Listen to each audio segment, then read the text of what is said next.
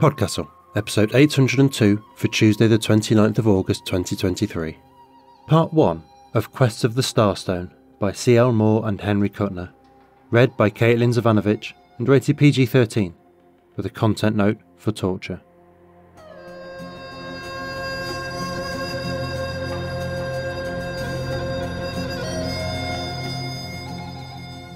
Good morning, good day, good afternoon and good evening, and welcome to PodCastle, the flying castle of fantasy fiction. I'm your host, Matt Dovey, and it's my pleasure to present for your enjoyment Part 1 of Quest of the Starstone by C.L. Moore and Henry Kuttner, narrated by Caitlin Zavanovich. This story was first published at Weird Tales in 1937, but you'd be surprised how punchy it is and how well it holds up. Catherine Lucille Moore, January 24, 1911 to April 4, 1987, was an American science fiction and fantasy writer who most often used the pen name C.L. Moore. She was among the first women to write in either genre. Moore's work paved the way for many other female speculative fiction writers. She and her first husband Henry Kuttner were prolific co-authors under their own names and 3 pseudonyms: Lawrence O'Donnell, C.H. Liddell and Lewis Paget.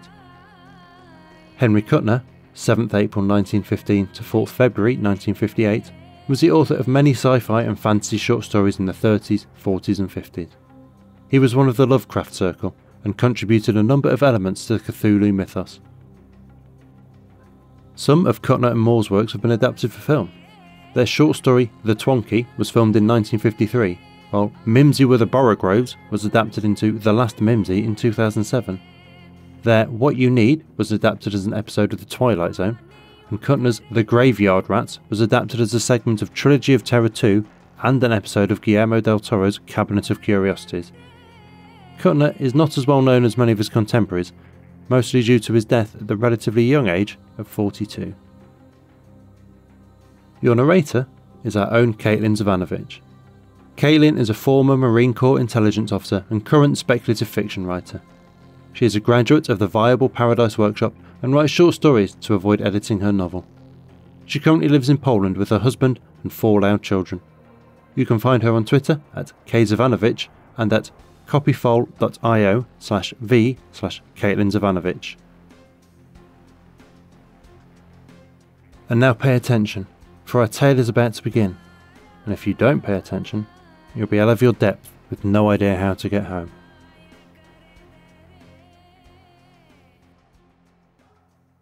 Quest of the Starstone by C.L. Moore and Henry Kuttner. Narrated by Caitlin Zavanovich. Jarell of Jory is riding down with a score of men at her back, for none is safe in the outer lands from Jarell's outlaw pack. The vaults of the wizard are over full and locked with golden key, and Jarell says, if he hath so much, then he shall share with me. And fires flame high on the altar fane in the lair of the wizard folk, and magic crackles, and Jarell's name goes whispering through the smoke. But magic fails in the stronger spell that the Jory outlaws own, the splintering crash of a broadsword blade that shivers against the bone. And blood that bursts through a warlock's teeth can strangle a half-voiced spell, though it rises hot from the blistering coals on the red-hot floor of hell. The rivet-studded oaken door crashed open, splintering from the assault of pike butts, whose thunderous echoes still rolled around the walls of the tiny stone room revealed beyond the wreck of the shattered door. Jarell, the warrior maid of Jory, leaped in through the splintered ruins, dashing the red hair from her eyes, grinning with exertion, gripping her 2-edged sword. But in the ruin of the door, she paused. The mail-clad men at her heels surged around her in the doorway, like a wave of blue bright steel, and then paused too, staring. For Franga the warlock was kneeling in his chapel, and to see Franga on his knees was like watching the devil recite a paternoster. But it was no holy altar before which the wizard bent. The black stone of it bulked huge in this tiny, bare room, echoing still with the thunder of battle. And in the split second between the door's fall and Jarell's crashing entry through its ruins, Franga had crouched in a last desperate effort at what? His bony shoulders beneath their rich black robe heaved with frantic motion as he fingered the small jet bosses that girdled the altar's block. A slab in the side of it fell open abruptly as the wizard, realizing that his enemy was almost within sword's reach, whirled and crouched like a feral thing. Blazing light, cold and unearthly, streamed out from the gap in the altar. "So that's where you've hidden it," said Jarrell with a savage softness. Over his shoulder, Franga snarled at her, pale lips writhed back from discolored teeth. Physically, he was terrified of her, and his terror paralyzed him. She saw him hesitate, evidently between his desire to snatch into safety what was hidden in the altar and his panic fear of her sword that dripped blood upon the stones. Jarrell settled his indecision. "You black devil!" she blazed, and lunged like lightning, the dripping blade whistling as it sheared the air. Franga screamed hoarsely, flinging himself sidewise beneath the sword. It struck the altar with a shivering shock that numbed Jarrell's arm, and as she gasped, a sound that was half a sob of pain and fury, half a blistering curse, he scurried crabwise into a corner, his long robe giving him a curiously amorphous look. Recovering herself, Jarrell stalked after him, rubbing her numbed arm but gripping that great wet sword fast, the highlights of murder still blazing in her yellow eyes. The warlock flattened himself against the wall, skinny arms outstretched. "Where he you?" he screamed desperately. Where he you?" "What devil's gibberish is that, you dog?" demanded Jarrell angrily. "I'll—" Her voice silenced abruptly, the red lips parted. She stared at the wall behind the wizard, and something like awe was filming the bloodlust of her eyes. For over that corner in which Franga crouched, a shadow had been drawn as one draws a curtain. "Where he?" screamed the warlock again, in a cracked and strained voice, and how could she not have seen before that door against whose panels he pressed, one hand behind him pushing it open, upon darkness beyond? Here was black magic, devil's work. Doubtfully, Jarrell stared, her sword lowering. She did not know it, but her free hand rose to sign her breast with the church's guard against evil. The door creaked a little, then swung wide. The blackness within was blinding, as too much light is blinding, a dark from which she blinked and turned her eyes away.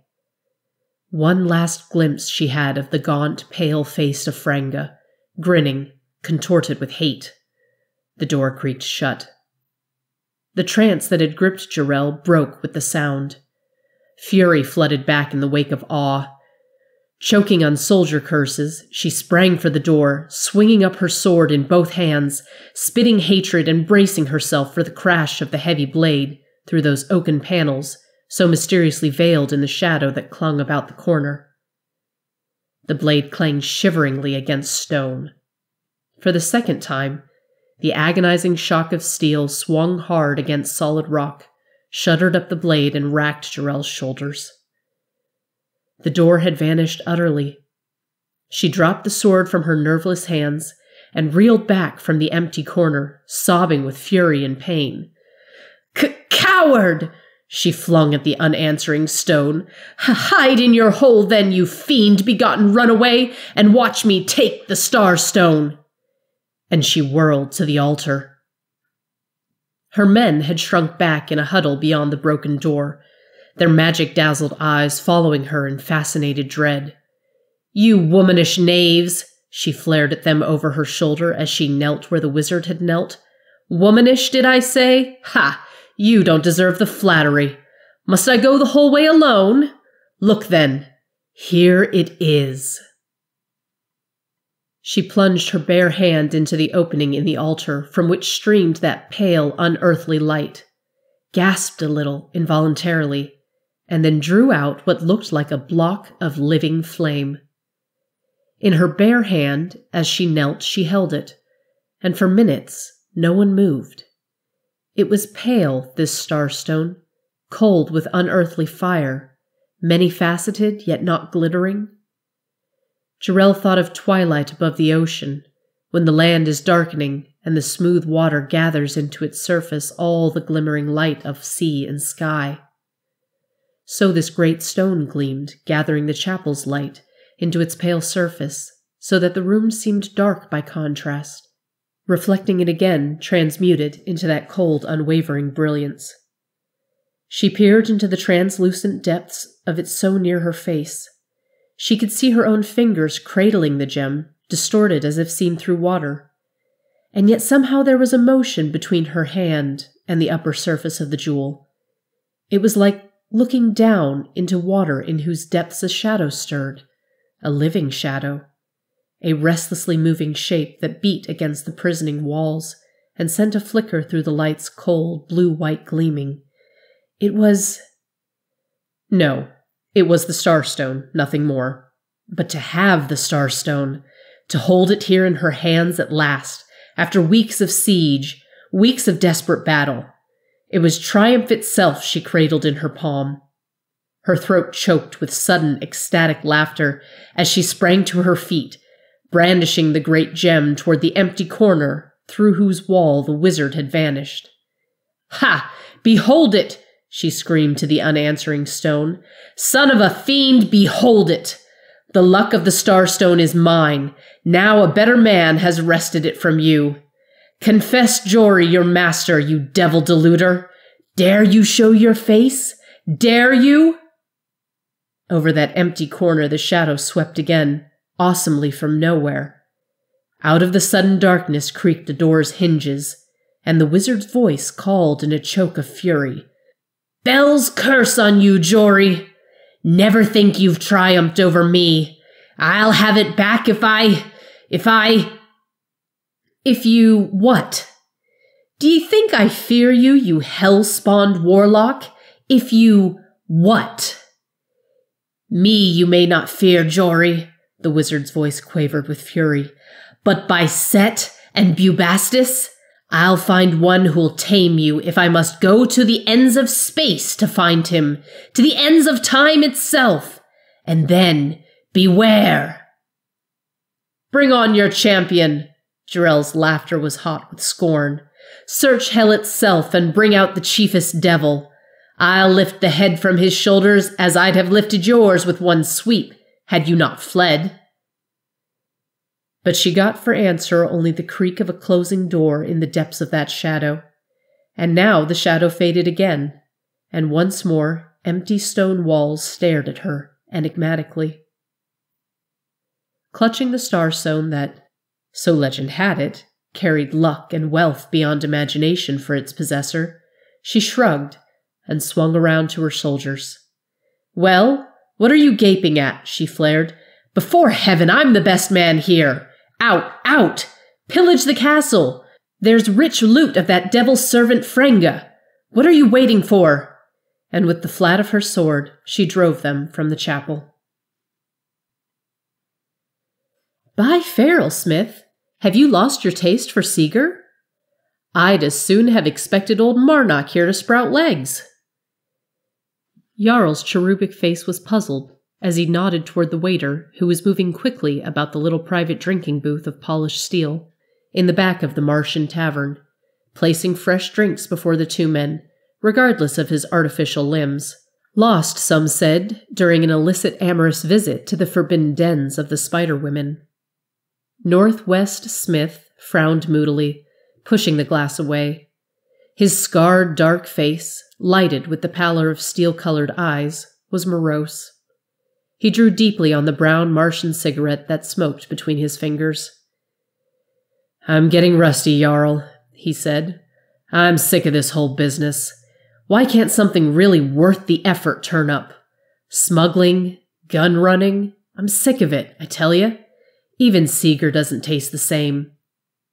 "That's old age creeping up," Jarl advised him owlishly above the rim of his glass. "Tell you what you need, N.W. A snort of the green Mingo liqueur old Marnock keeps on his top shelf. It's distilled from pannyberries, and one shot of it will have you prancing like a pup. Wait a minute, I'll see what I can do." Smith hunched over his folded arms and stared at the shining steel wall behind Jarl's vacant chair as the little Venusian slid out of the booth. Hours like these were the penalty of the exiled and the outlaw. Even the toughest of them knew times when the home planet called almost intolerably across the long voids of the spaceways. And all other places seemed flat and dull. Homesickness he would not have admitted to anyone alive, but as he sat there alone, morosely facing his dim reflection in the steel wall, he found himself humming that old sweet song of all Earth's exiled people, the green hills of Earth. "Across the seas of darkness, the good green earth is bright. O star that was my homeland, shine down on me tonight." Words and tune were banal, but somehow about them had gathered such a halo of association that the voices which sang them went sweeter and softer as they lingered over the well-remembered phrases, the well-remembered scenes of home. Smith's surprisingly good baritone took on undernotes of homesick sweetness, which he would have died rather than admit.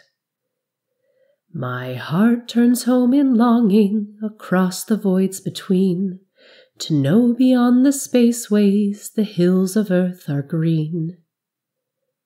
What would he give just now to be free to go home again? Home without a price on his head. Freedom to rove the blue seas of Earth, the warm garden continents of the sun's loveliest planet. He hummed very softly to himself, "And count the losses worth, to see across the darkness the green hills of Earth." And then let the words die on his lips unnoticed, as he narrowed steel-colored eyes at the polished wall in which a moment before his dim reflection had faced him. It was darkening now, a shadow quivering across the bright surfaces, thickening, clouding his mirrored face. And the wall, was it metal or stone? The shadow was too thick to tell, and unconsciously he rose to his feet, bending across the table, one hand hovering back toward the heat gun on his thigh. A door creaked open in the dimness, a heavy door half seen, opening upon darkness beyond too black to gaze on, darkness and a face.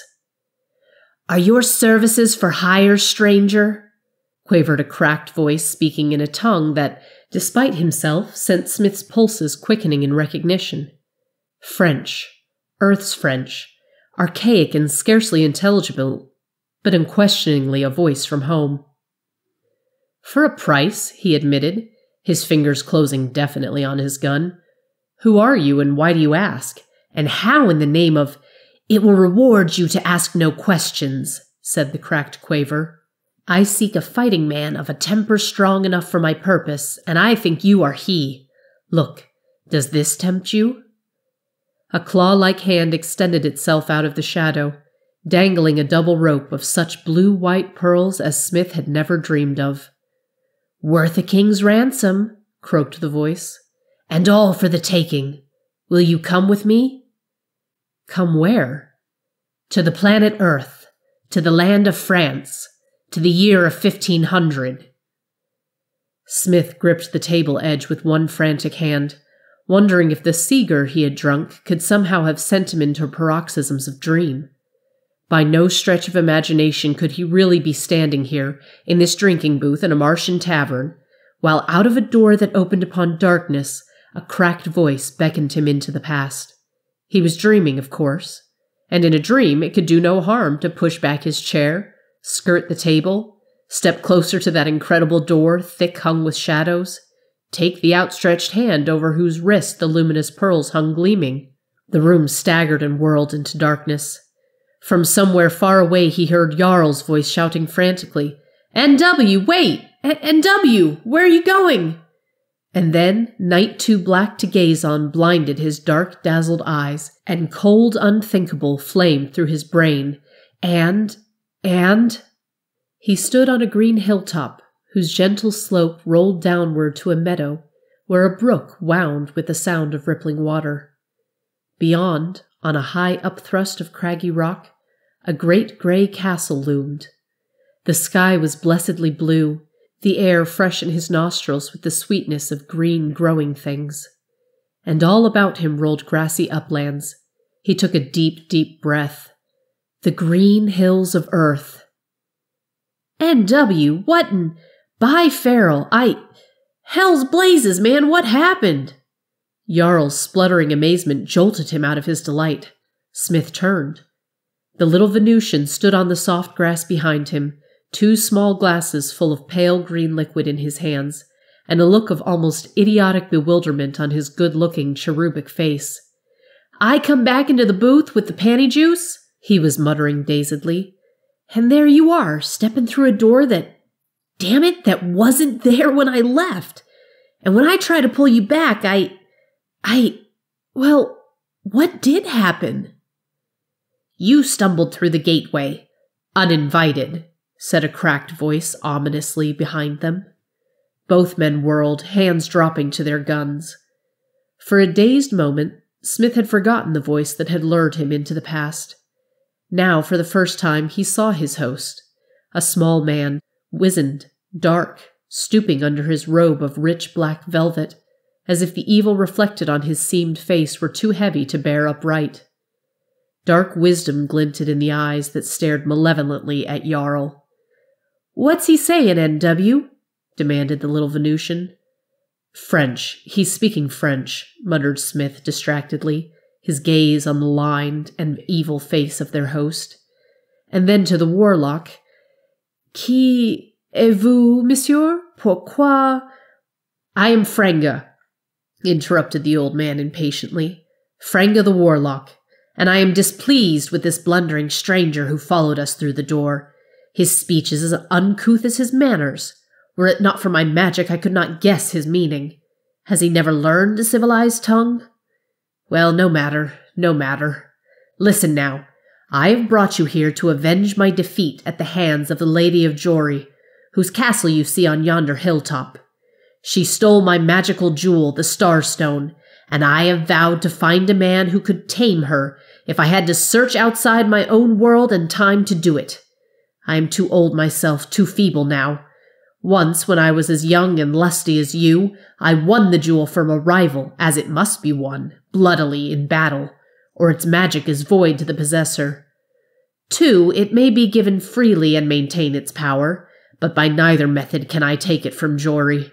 And so you must go up to the castle and in your own way win the stone. I can help you a little. This much I can do.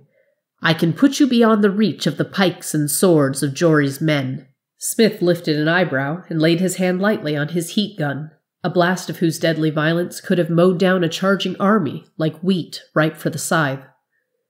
"I'm armed," he said shortly. Franga frowned. "Your arms would not avail you against a dagger in the back. No, you must do as I say. I have my reasons. You must go beyond the gateway." Cold, pale eyes met the wizard's veiled stare for a moment. Then Smith nodded. "It doesn't matter. My gun burns as straight in any land. What's your plan?" "You must get the Lady of Jory through the gateway, the same gateway by which you came hither, but it will take you into another land where, he hesitated, where there are powers favorable to me and therefore to you. Make no mistake, it will not be easy to wrest the Starstone from Jory. She has learned much of the dark lore." "How shall we open the gateway?" Franga's left hand rose in a swift, strangely archaic gesture. "By this sign, learn it well, thus and thus." Smith's gun-calloused brown hand imitated the queer motion. "Thus?" "Yes, and the spell must be learned as well." Franga mouthed something queer and garbled, Smith echoing him with twisted tongue, for the words were as strange as he had ever spoken. "Good," the warlock nodded, and again the strange syllables came incoherently from his thin lips. Again his hand moved, giving the gestures an oddly cadenced rhythm. "When you voice the spell again, the gateway will open for you, as it opens now for me." Silently, a shadow swept down upon them, dimming the sunlit hill. In its midst, a blacker oblong darkened, The creak of a door sounded faintly, as if from enormous distances. "Bring Jory through the gateway," the wizard whispered, vicious lights crawling in his cold eyes, "and follow. Then you may seize the Starstone, for the powers in this other land will fight with you, but not here, not in Jory. You must follow me. As for this little man who blundered through my door of darkness, he is my friend," said Smith hastily. "He will help me." Well, let his life be hostage then to your success. Win me the stone, and I stay my wrath at his stupid interference. But remember, the sword of my magic hovers at your throat." A shadow quivered over the wizard's black-robed form. His image quivered with it, as a reflection in troubled water shakes, and abruptly shadow and man were gone. "By great Farrell," articulated Jarl in measured syllables, "will you tell me what this is all about? Drink this. You look as though you need it. As for me—" He thrust a small glass into Smith's hand and drained his own drink at a gulp. "If all this is a dream, I hope there's liquor in it. Will you kindly explain?" Smith threw back his head and tossed the panny spirits down his grateful throat. In crisp sentences he outlined the situation, but though his words were brisk, his eyes lingered like a caress over the warm, sweet-scented hills of home. "No," said Jarl when he had finished. "Well, why are we waiting? Who knows, there may be a wine cellar in that cozy-looking castle over there." He licked his lips reflectively, tasting the last of the green liqueur. "Let's get going.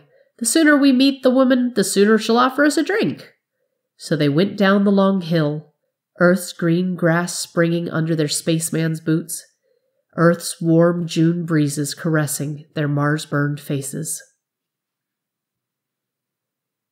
The gray heights of Jory loomed above the two before life stirred anywhere in the sunny midday silences of this lost century.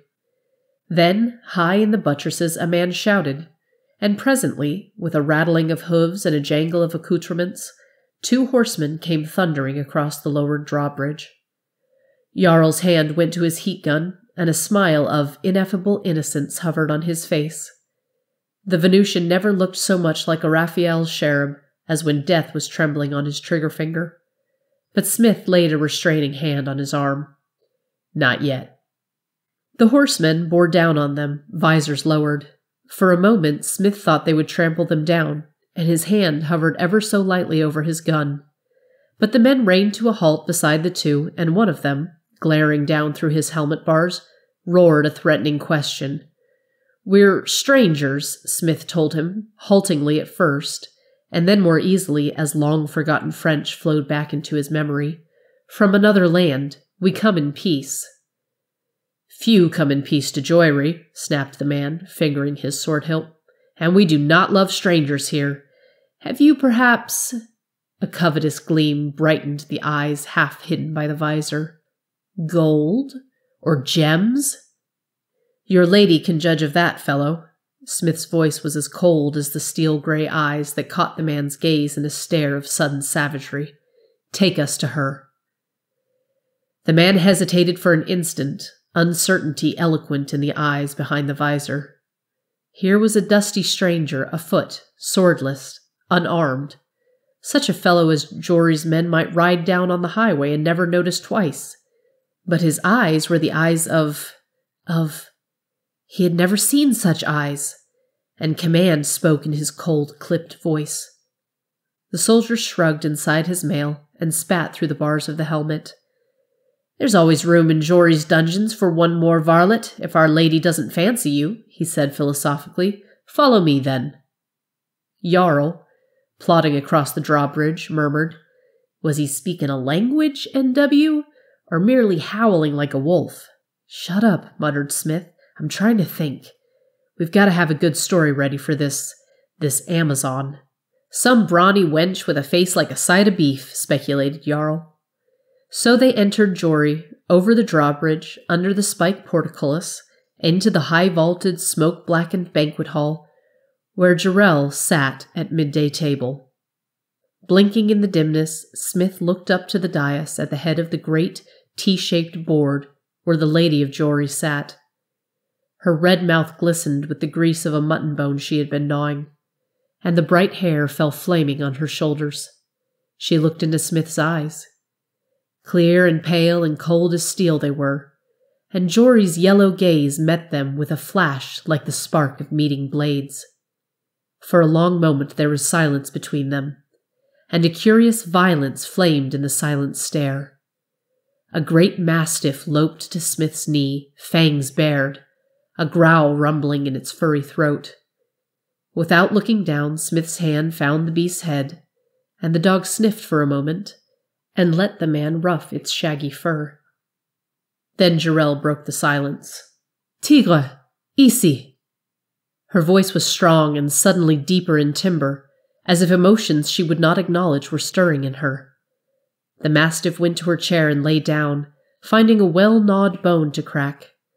But Jarell's eyes were still fast on Smith's, and a slow flush was mounting her face.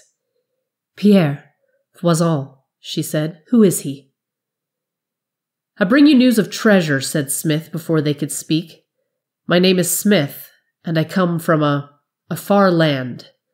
"Smeet," she murmured, "Smeet. Well, what of this treasure?" "I would speak to you alone of that," he said guardedly. "There are jewels and gold guarded by thieves, but ripe for the harvesting, and I think Jory harvests well." "C'est vrai. With the luck of the Starstone." She hesitated, wiping her mouth on the back of a narrow hand. "Are you lying to me? You who come so curiously clad, who speak our language so strangely. Always before I have seen the lie in the eyes of the man who tells it, but you—" Suddenly, and so quickly that despite himself, Smith blinked, she had flung herself across the table, leaning there on one knee, while the slender blade of her dagger flickered in the air. She laid the point of it against Smith's bare brown throat, just where a strong pulse stirred beneath sunburnt flesh. He watched her without a quiver of expression, without twitch of muscle. "I cannot read your eyes, Smeet, Smeet. But if you are lying to me—" the point dented the full swell of his muscular throat. "If you are, I'll strip the skin from your carcass in Jory's dungeons. Know that." The blade fell to her side. Something wet trickled stickily down Smith's neck inside the leather collar. So keen was that blade he had not known himself scratched. He said coldly, "Why should I lie? I can't get the treasure alone. You can help me win it. I came to you for aid." Unsmilingly, she bent towards him across the table, sheathing her dagger. Her body was one sweep of flowing grace, of flowing strength, slim as a sword blade, as she half knelt among the broken meats upon the board. Her yellow eyes were cloudy with doubt. "I think there is something more," she said softly, "something you have left untold. And I have a memory now of a yelling warlock who fled from my blade with certain threats." The yellow eyes were cold as polar seas. She shrugged at last and stood up, her gaze sweeping down over the long table, where men and women divided their time between feasting and fascinated staring at the tableau by the table-head. "Bring him up to my apartment," she said to Smith's captors. "I'd learn more of this treasure." "Shall we stay to guard him?" Jarell's lips curled scornfully. "Is there a man here who can best me with steel, or anything else?" she demanded. "Guard yourselves, you cravens. If you brought him in without getting a poniard in the belly, I can safely talk with him in the heart of Jory's stronghold. Well, don't stand there gaping. Go!" Smith shrugged off the heavy hand laid on his shoulder. "Wait," he said crisply. "This man goes with me." Jarell's eyes dwelt on Jarl with a velvety, menacing appraisal. Jarl's sidelong black stare met hers eloquently. "Brawny wench, did I say?" he murmured in the liquid cadences of high Venusian. "Aye, the Minga maidens were not more luscious. I'll kiss that pretty mouth of yours before I go back to my own time, lady. What is he saying? He gurgles like a brook," Jarell broke in impatiently. "He's your friend? Take them both then, Voisin." Jarell's apartment lay in the top of the highest tower of Jory, at the head of a winding stone stairway. Lofty roofed, hung with rich tapestries, carpeted with furs, the place seemed to Smith at once alien and yet dearly familiar with a strange, heartwarming familiarity. Separated from his own time by dusty centuries, yet it was earth-sprung, earth-born, reared on the green hills of his home planet. "What I need," said Jarl carefully, "is some more Minga liqueur. Did you see how that hellcat looked me over? Black Feral, I don't know if I'd sooner kiss her or kill her. Why, the damned witch would run her sword through my gullet on a whim, for the sheer deviltry of it." Smith chuckled deep in his throat. "She's dangerous. Jarell's voice behind him said confidently, "Wait behind the door, Voisin. These two strangers may visit our dungeons after all. This little one, how are you named?" "He's called Jarl," Smith said curtly. "Yes, Jarl. Well, we may find means to make you a taller man, Jarl. You would like that, eh? We have a little device, a ladder which I got from the Count of Gores when he visited me last summer, and the Count is clever in these things." "He does not speak your tongue," Smith interrupted. "No? It is not strange. He looks as though he came from a far land indeed. I have never seen a man like him." Her eyes were puzzled. She half turned her shoulder to them, toying with a sword that lay on a table at her side, and said without looking up, "Well, your story, let's have it. And yes, I'll give you one more chance at living. If you're lying, go now. None will stop you. You are strangers. You do not know Jory, or Jory's vengeance." Over her shoulder she slanted into Smith's eyes a level glance that burnt like the stab of lightnings. Hellfires flickered in it, and despite himself, Smith knew a sudden crawl of unease. Jarl, though he did not understand the words, whistled between his teeth. For a heartbeat, no one spoke.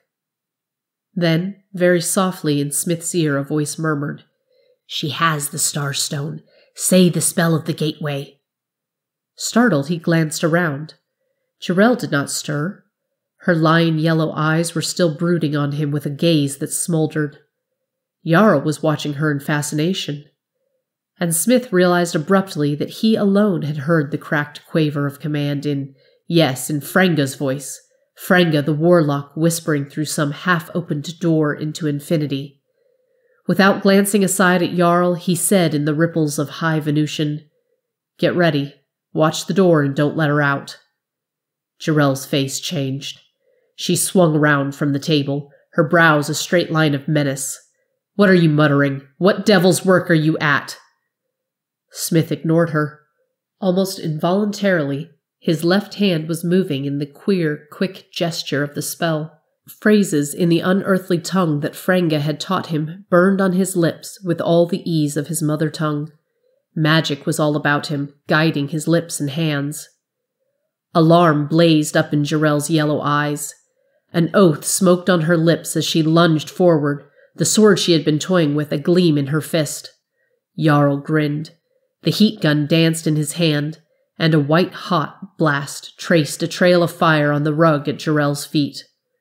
She shut her red lips on a word half-uttered, and twisted in midair, flinging herself back in swift terror from this sudden gush of hell-flame.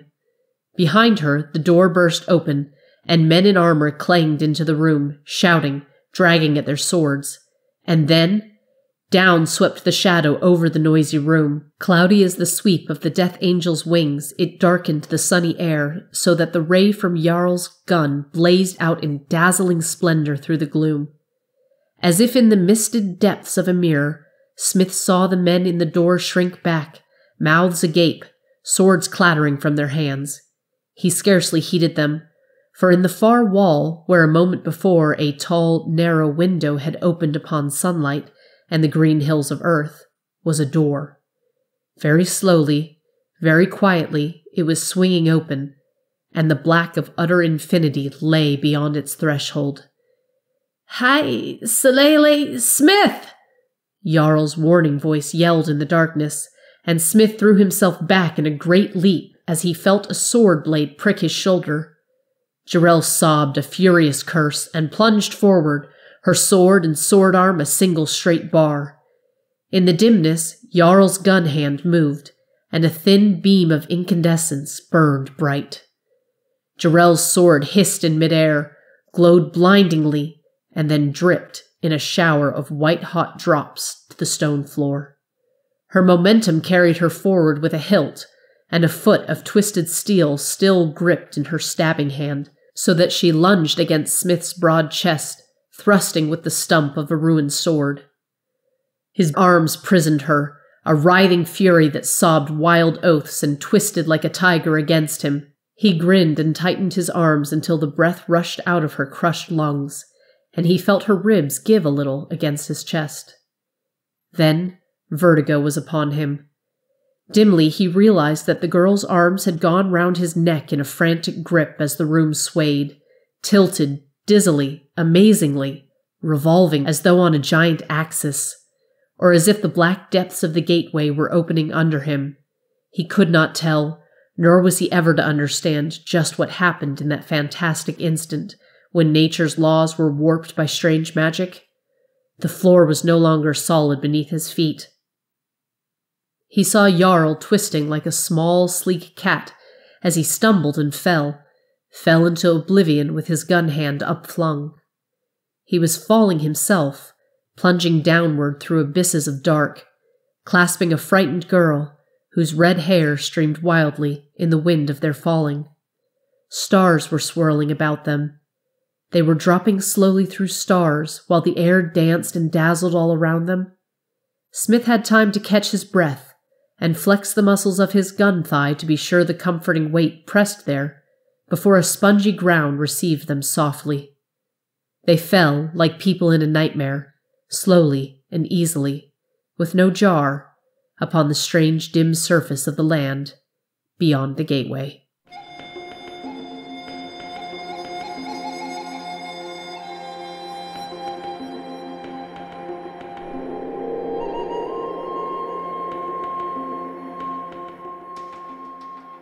And welcome back. That was part 1 of Quest of the Starstone by C.L. Moore and Henry Kuttner. And if you enjoyed that, well, come back next week to hear the conclusion. I'll leave any thoughts on the tale until that point too. So, hopefully, I'll see you then. In a manner of speaking. That was our show for this week. On behalf of everyone at PodCastle, your co-editors Shingai Enjeri Kagunda and Eleanor R. Wood, assistant editor Caitlin Zavanovich, audio engineers Devin Martin and Eric Valdez, forum moderator Ossicat and our many wonderful first readers, Andrew Cahoe, Craig Jackson, Amalia Harrington, Julia Patt, Kieran Corsini, Ryan Cole, Sarah S. Messenger, Sophie Barker, Shrikripa Krishna Prasad, Tava Nova, Tierney Bailey, Zeev Witties, and myself, Matt Dovey. Thank you for letting us share another story with you. The legal bit. PodCastle is part of the Escape Artists Foundation, a 501c3 non-profit, and this episode is distributed under the Creative Commons Attribution Non-Commercial No Derivatives 4.0 International License. That means you can share it, and please do, but you cannot sell it and you cannot change it. If you want specifics, check creativecommons.org. Our music is by Shiva in Exile. Everything we do on PodCastle is 100% donor funded, and if you'd like to support what we and the rest of EA do, please join us on our Patreon at patreon.com/EA Podcasts. Prefer another method? There's details for supporting us via Twitch, Amazon Prime, Ko-fi and PayPal on escapeartist.net. We'll be back next Tuesday with another fantastic tale. In the meantime, you might care to check our sister podcasts, Escape Pod for Science Fiction, Pseudopod for Horror, Cast of Wonders for YA Speculative Fiction, and Catscast for Speculative Cat Stories. If your heart belongs to us, though, we'll see you next week. Be safe and be kind.